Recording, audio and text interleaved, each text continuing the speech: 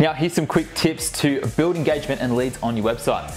Number one, you want to make sure your website is responsive on mobile devices. As basic as it sounds, mobile devices are the most commonly used device to search the internet on. So you want to make sure your website is responsive to the mobile platform to ensure that your website clients and your visitors can easily navigate throughout your site to find what it is that they're looking for. The next thing is you want to use some video content. Video content is the most popular content used on social media platforms. So using a little bit of video content will help drive engagement to your product or your service, or even just your website itself. It can help build engagement on your website. It can make it look informative. This video content is informative, it's engaging, and it's educational. So, create some video content, whether it be for your products, your services, go into detail about what they are, or even a video about who you are and what you do. Use some video content on your website to drive more engagement and potentially new leads. Now the next thing is you want to offer a freebie. Why do you want to offer freebies? Freebies are great. Who doesn't love a freebie?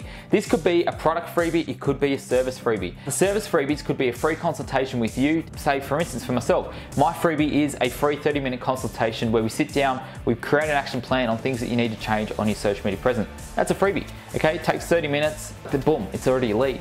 Other freebies that you could offer are things like ebooks. Ebooks are a fantastic way to bring in new leads, capture some data, and be able to remarket to them people. Ebooks are fantastic. The next thing that you want to do is you want to add a live chat. Now live chats are fantastic features on a website. Live chat pretty much is a live interaction and a highly effective approach when it comes to collecting data and collecting leads through your website. Having a live chat feature in your website can help customers clarify some questions that they might have regarding your products or services.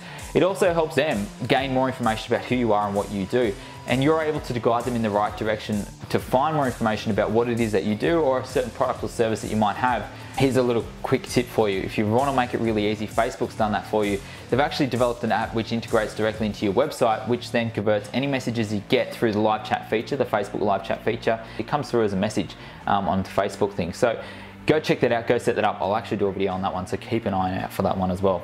The next thing you want to do is you want to make sure you strategically place your forms on your website. So let's just say you're visiting a website and you go through the services page, you're looking at what it is the services they offer or even the products that they have, and you get to the bottom of the page. This is where you want to make sure you've got a form.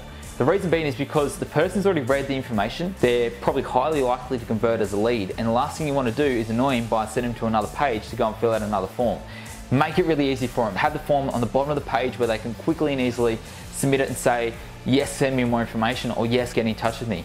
Go one step further, add a booking button so then they can book in a time for you to give them a call to have that conversation and start converting them across and start their journey with you as a client. Just have that consideration of going, this is my services page, and then what's the call to action at the bottom? What do you want them to do after they finish reading what it is that you do? So make sure you do all of them.